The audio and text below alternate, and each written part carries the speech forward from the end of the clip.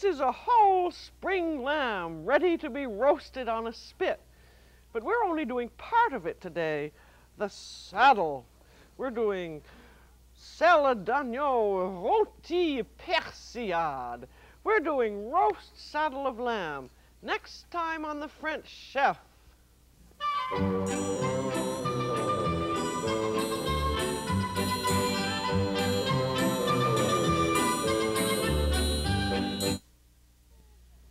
Here's a whole lamb. It's ready to be roasted on a spit. But we're not going to do the whole lamb today. We're just going to do a part of it. We're going to do a d'agneau rôti persillade. We're doing roast saddle of lamb today on the French Chef. The French Chef is made possible by a grant from the Polaroid Corporation and a grant from Hills Brothers Coffee Incorporated.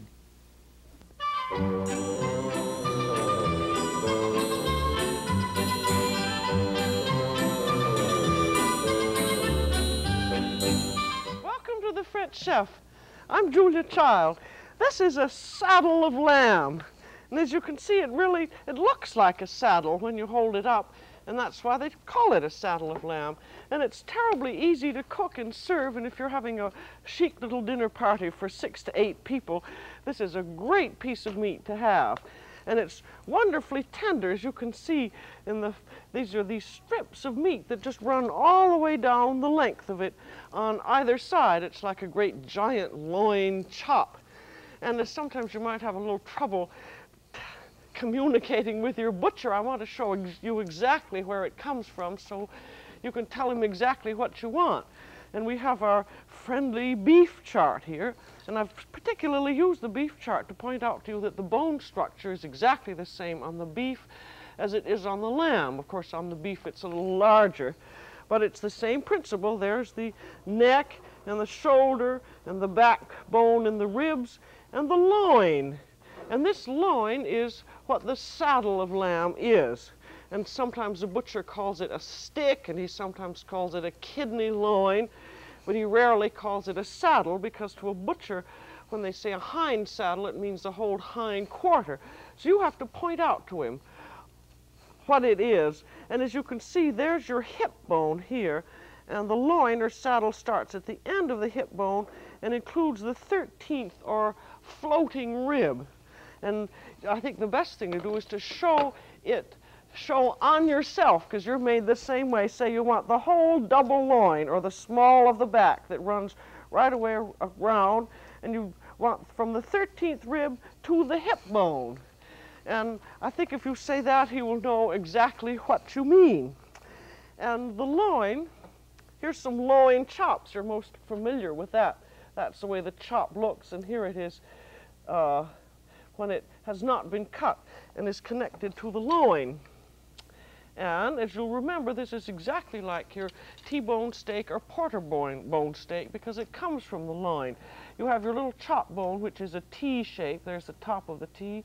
You have a large piece of meat on one side, which is the loin strip, and a small piece of meat on the other side, which is the filet or tenderloin. So I think from this illustration you will remember what the loin is. And this naturally needs trimming, because you have the flanks hanging out.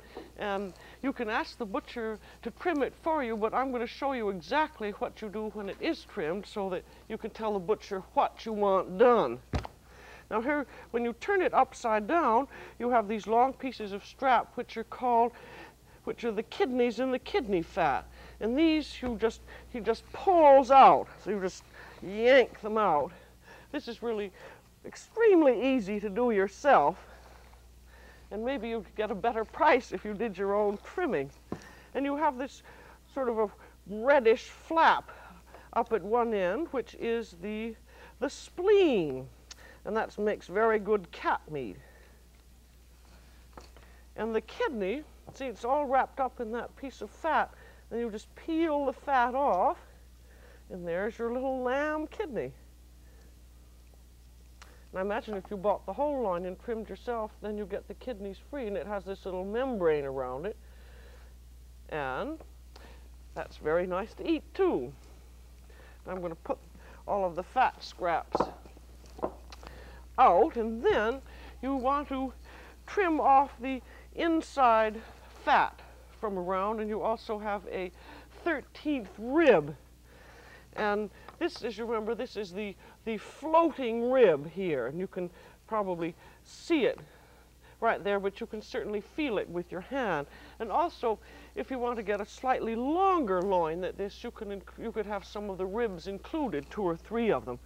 This one, as it is untrimmed, weighs about 6.5 pounds. And to get the rib out, you just take a sharp little knife and cut all around it. And if you've got, say, the more ribs attached, they're just very easily removed, just like that. When you get to the end, break it off. And there you are. And then take the one out on the other side. When you bend it, you can feel it with your finger. You could also do the rack or the ribs exactly the same way. You just wouldn't have the tenderloin part too. See there, that's just cutting around on either side of the bone and then just twisting and cutting it out.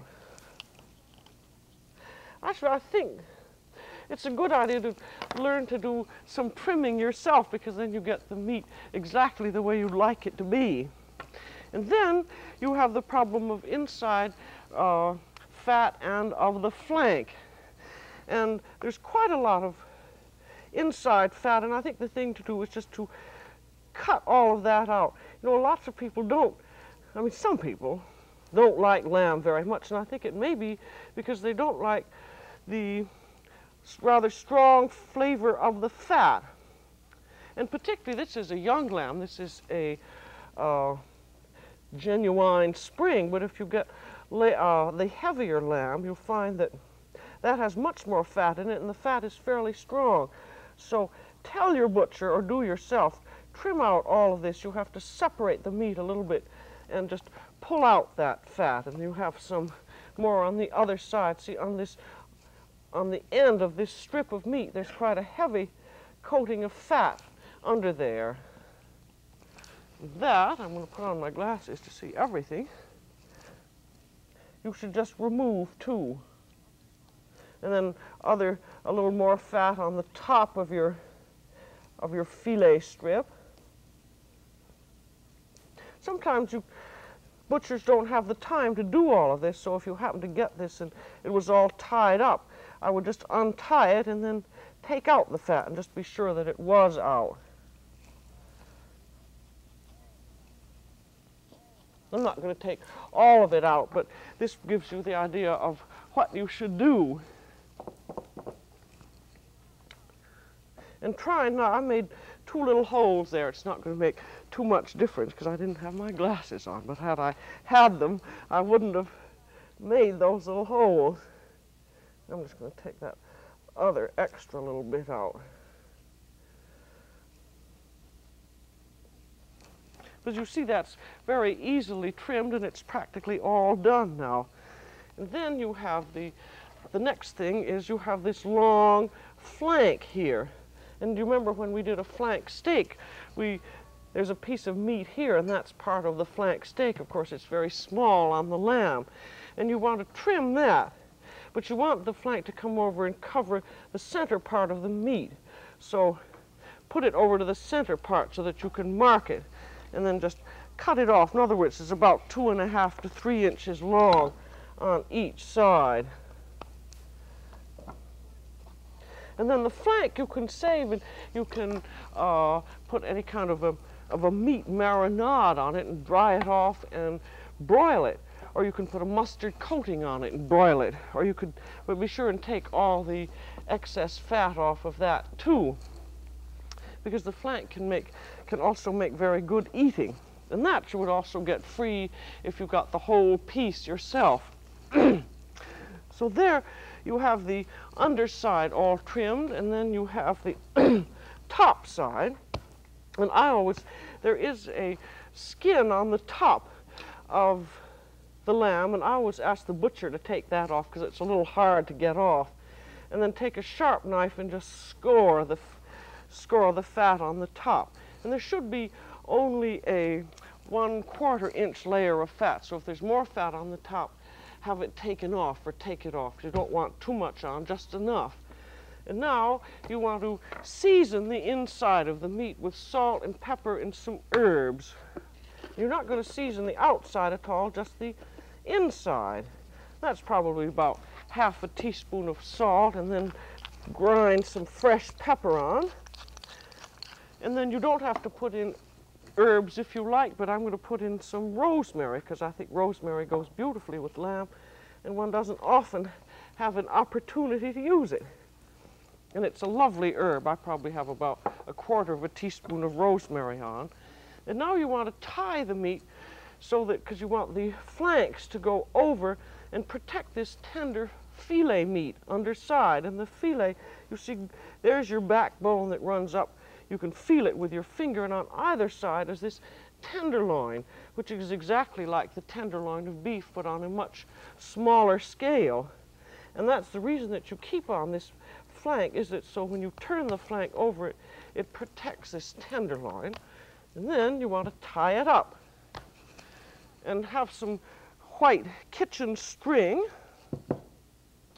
and just make 2 or 3 ties just to hold that flank in place.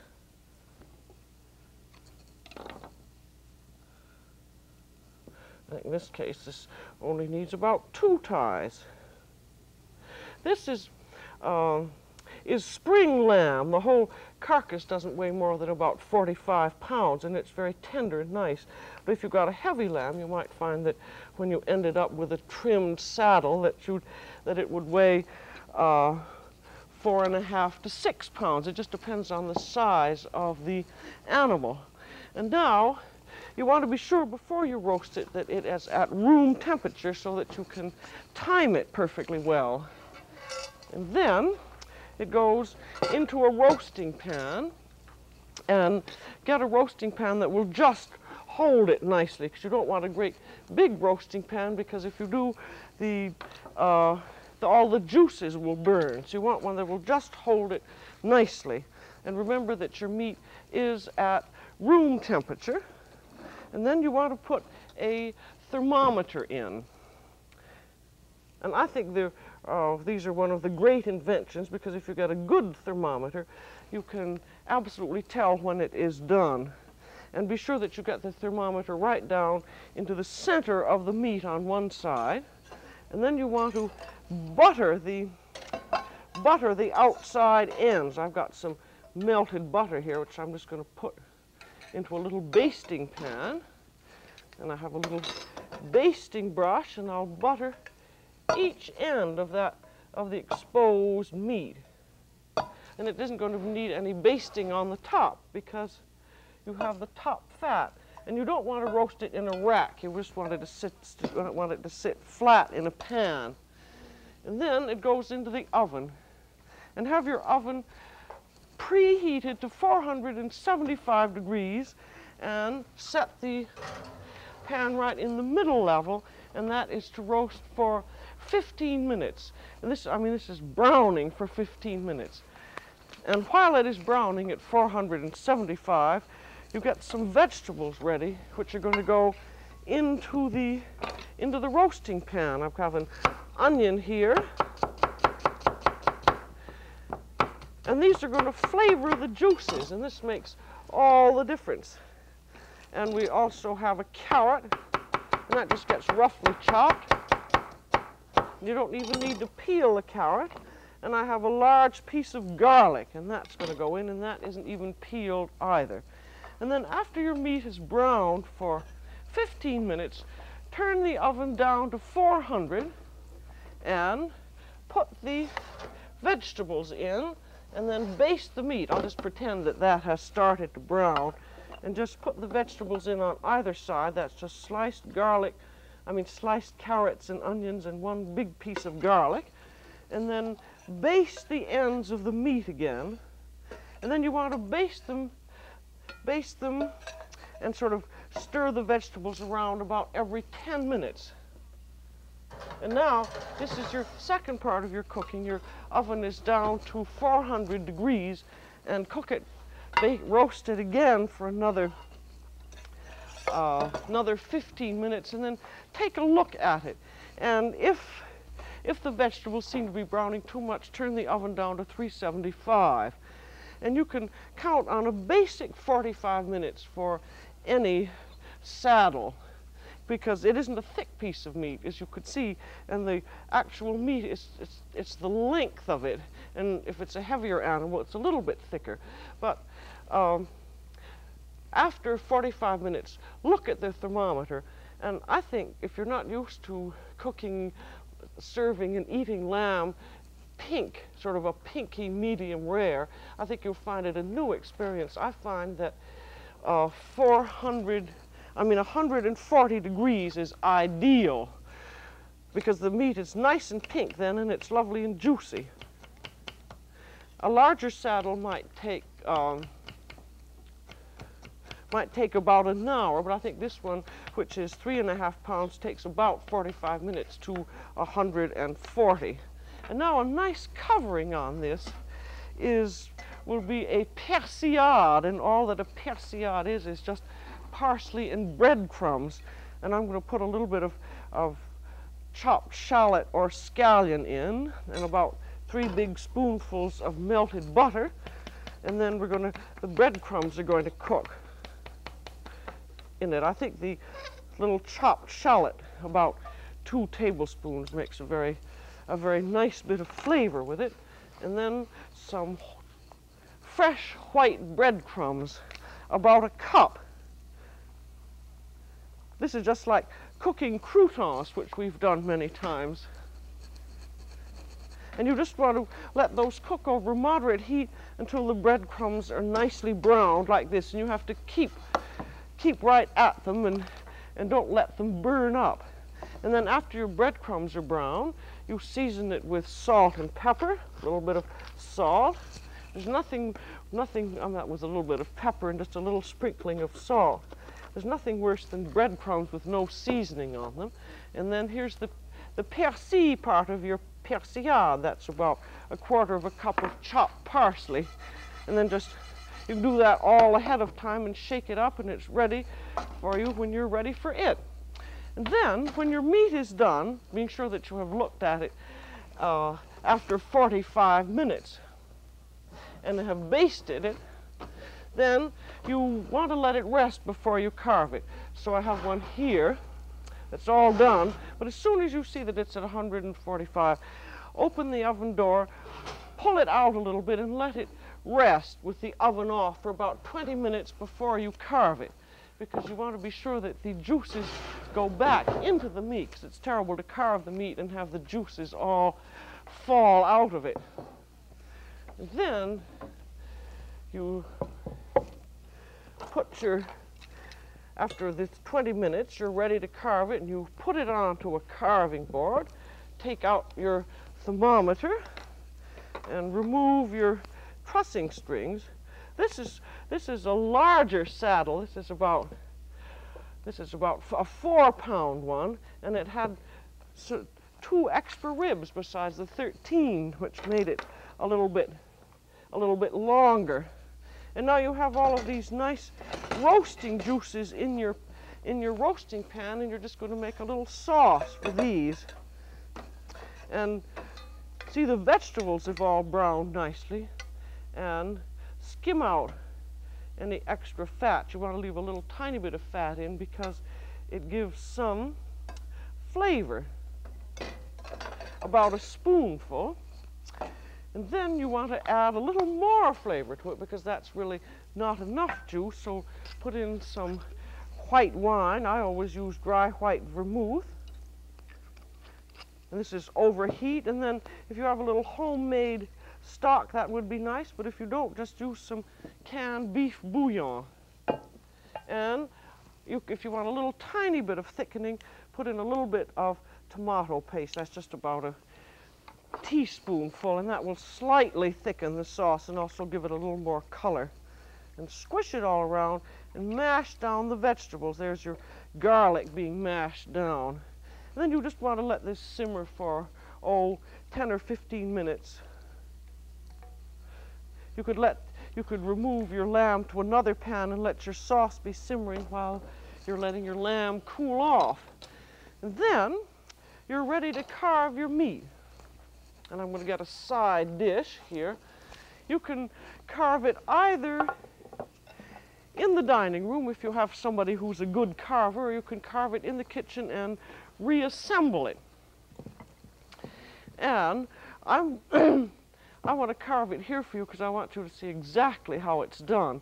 And the only thing that you have in here is your backbone.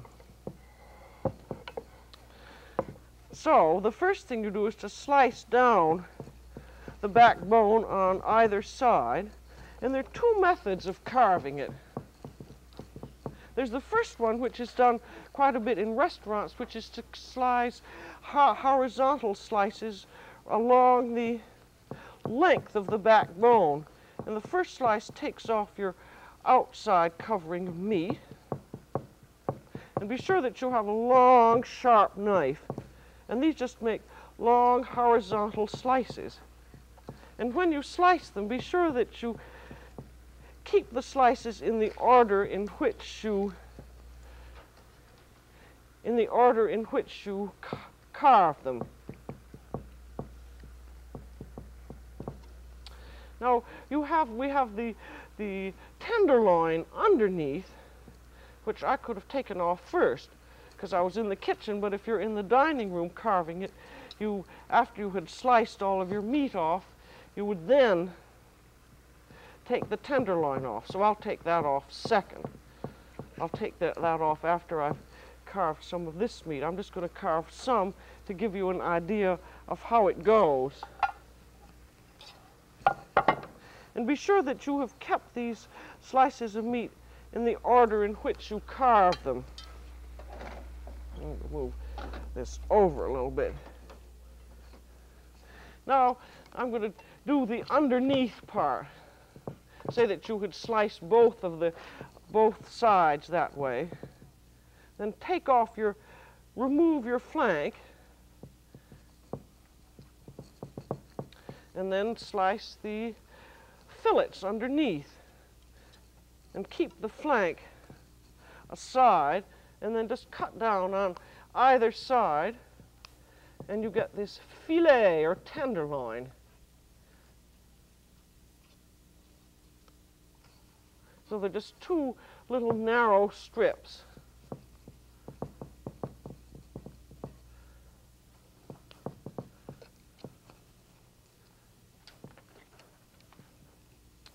So there are your narrow little fillets, and these you would cut into small pieces so that each person would get one.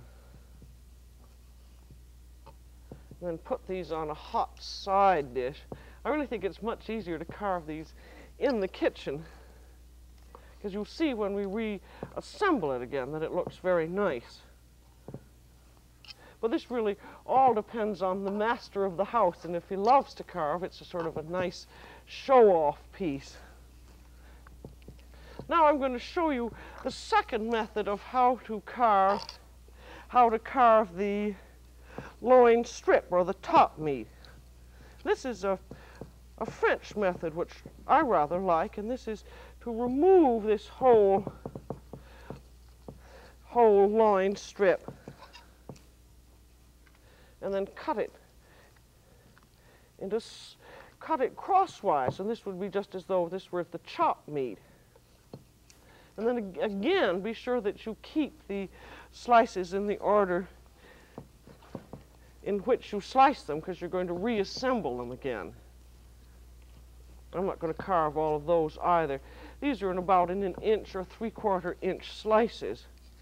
And then you are ready to reassemble and have a warm platter. And then, as you remember, we saved the flanks. And that was so that you're going to put the bone back on the platter again. And this is to steady this bone. And then reassemble as you, main thing is which way did I start? Oh, there I am. Reassemble the slices the way you put them on. And this lovely pink meat is delicious and tender. And then here goes the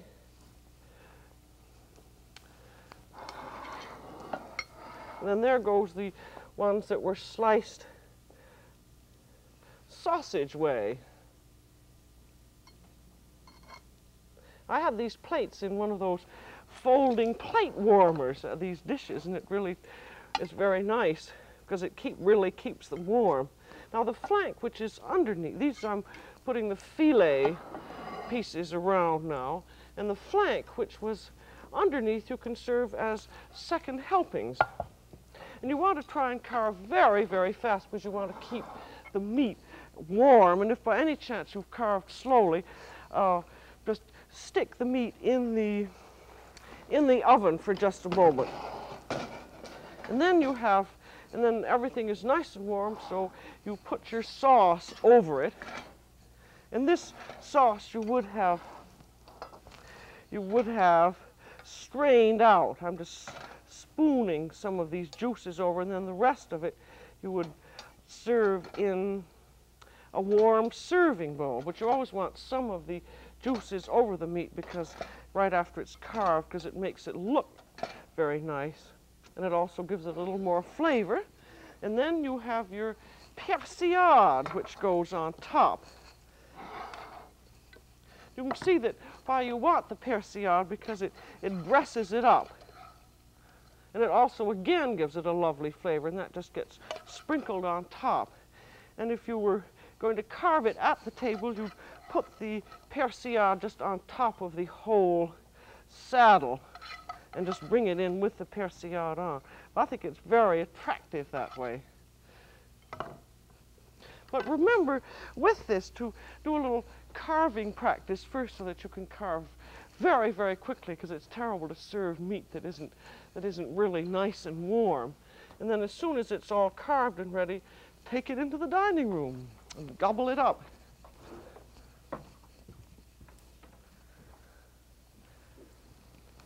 There. I'm going to serve you some so you can see how nicely it goes. And here I'm doing a long strip here so everyone gets a long piece of meat, and then one of the little pieces of filet and a little bit of the strained juices on top. And then for vegetables, what could be nicer than pomme anna, or the sliced potatoes baked in butter in the form of a cake, and braised endive and whole baked tomatoes. That really makes a perfectly delicious and very chic dinner. And with this, you want to serve your very best Chateau bottled red Bordeaux Médoc. And that goes beautifully with it. Now, of course, a saddle is not a budget cut of meat. It's for good, it's for when you're having wonderful company. But it's so delicious and it's light. It's just a giant loin chop. And if you cook it, be sure that you cook it until it's just to 140 degrees, that tender pink. And it's a wonderful, entertaining dish. And, well, I guess that's all for today on The French Chef. This is Julia Child. Bon appétit. The French Chef has been made possible by a grant from Hills Brothers Coffee Incorporated and a grant from the Polaroid Corporation.